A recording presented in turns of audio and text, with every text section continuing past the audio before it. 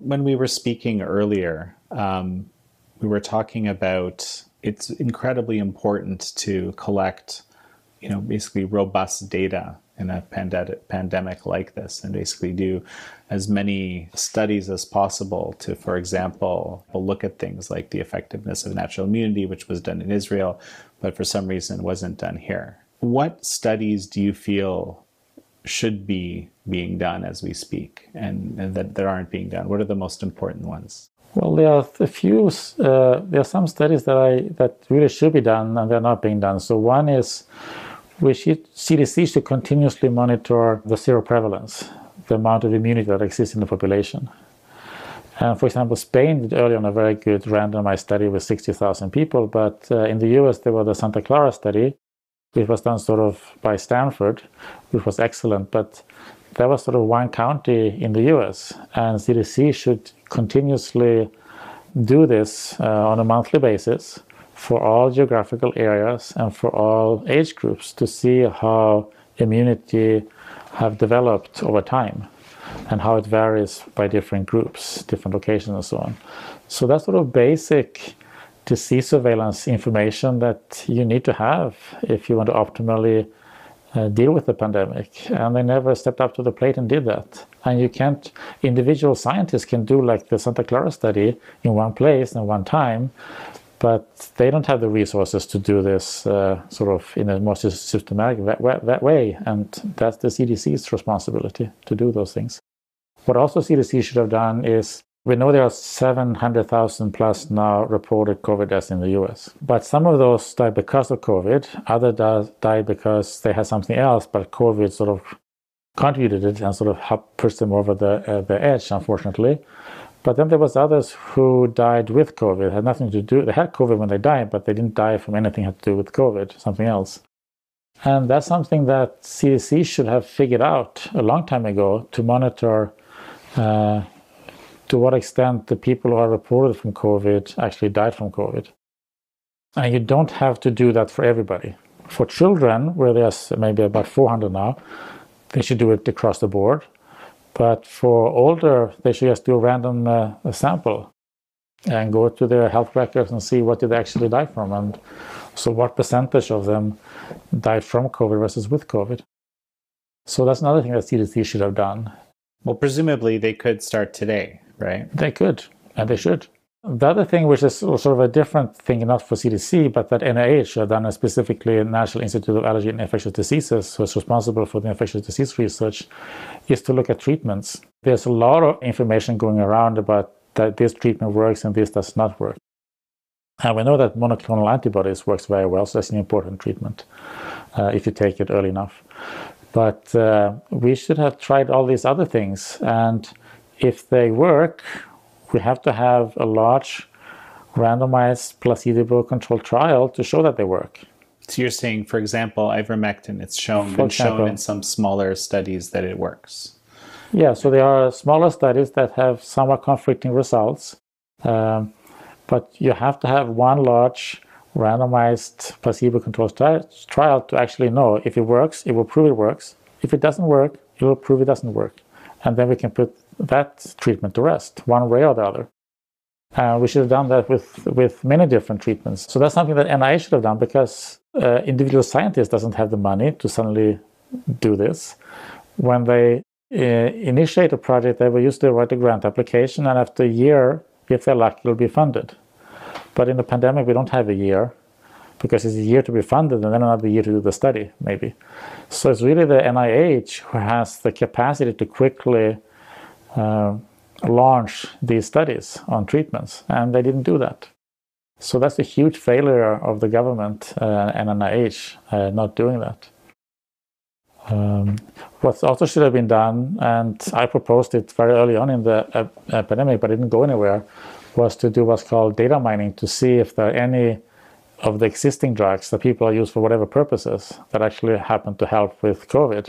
So people that do it for cardiovascular diseases, or they take some drug for an eye problem or whatever, maybe one of those would work for COVID. So you should go in there and just look and do what's called data mining to see if any of them actually pops up as a beneficial drug. That wasn't done either. And again, that's really the NIH who has the capacity and the resources to quickly launch such studies, and I didn't do it. We've heard a lot about ivermectin. We've heard a lot about hydroxychloroquine, obviously drugs that are used by millions of people for other purposes. So at this point, you think that this is the time to look at these specific ones and expand beyond them? Yeah, we should still do those studies, but we should have done them a year and a half ago. That's when they should have started. So, we've been talking about vaccination of children a little bit already, and you've been mentioning how the risk is minuscule. It appears that the White House is kind of setting up to do basically large-scale vaccination of children. I think it's 5 to 12. That was the recent memo from the White House. What are your thoughts about that? I don't think children should be vaccinated for COVID. I'm a huge fan of vaccinating children for measles, for mumps, for polio, from rotavirus, and many other diseases. It's absolutely critical. But COVID is not a huge threat to children. They can be infected, just that they can get the common cold. But they're not a big threat. They don't die from this, except in very rare circumstances. So if you want to talk about protecting children or keeping children safe, I think we can talk about traffic accidents, for example. Where there are some risks, and there are other things that we should make sure to keep children safe. But COVID is not a big risk factor for children. One example is from Sweden during the first wave in the spring of 2020, which affected Sweden quite strongly. But Sweden decided to keep daycare and schools open for all kids ages 1 to 15. And there are 1.8 million such children who lived through the first wave without vaccines, of course, without masks, without any social distancing in schools. If a child was sick, they were told to stay home, but that was basically it. And do you know how many of those 1.8 billion children died from COVID? I think I remember the number because it's 0, right? Yeah, 0. Okay. Only a few hospitalizations. So this is not a risky disease for children, and children have much higher risk from not going to school, from not being outside, exercising, playing baseball or soccer or ice hockey or whatever. They're higher risk for not having good social contacts, relationship with other children. So if we want to worry about the risk of children, we shouldn't worry about COVID. We should worry about all of those things, making sure they're in school, that they get to participate in sport activities, in cultural activities like music, concerts, theater, and all of those things. That's where we should worry about the children. There's also, of course, been this discussion around masking, and there have been studies, I think even since we talked, that have come out about the effectiveness or lack of effectiveness of masking. Yeah, so first of all, for children, there has been no good studies. So we have no evidence that mask works in children. But there has been 2 randomized studies, and that's the gold standard in science, to have the randomized trials. There's been 2 studies on masks in adults, one from Denmark and one that was done in Bangladesh. So the Danish study showed that the mask could either be slightly protective or slightly making things worse. It was not statistically significant. But that only evaluated mask protected the person wearing the mask. The Danish study didn't evaluate whether the mask if me wearing a mask will protect other people. So the study from Bangladesh did both, because they randomized not individuals, but they randomized communities or villages. So some villages was randomized to wearing masks, and others to not being encouraged to wear masks. If they wanted to, of course, anybody could. Nobody was prevented from doing it. And there we found that the masks reduce COVID somewhere between 0 and 18%. So it means that there was either no effect from masks or very small effect from masks. So this idea that has been sort of going around, that masks will save us or protect us.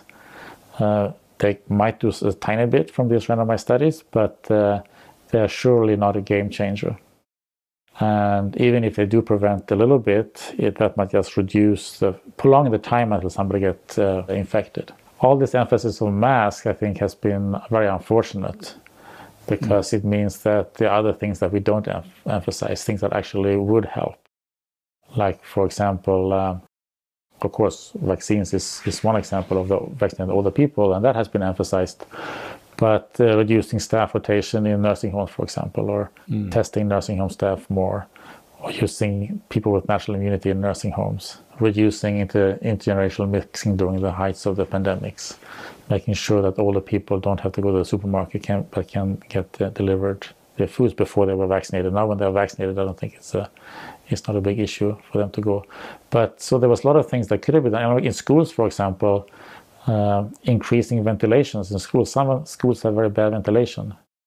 Now, we don't know exactly how much better ventilation in schools would reduce COVID, because kids are at very low risk, so it might not do very much, but at least it's something that we know has benefits for other things like asthma or allergies and stuff like that. So improving ventilation in schools is something that's good no matter what, for other things. So it's sort of a good thing to do, even if we didn't have COVID. It would have been better to emphasize things that actually do make a difference than things that have no or only very small benefits.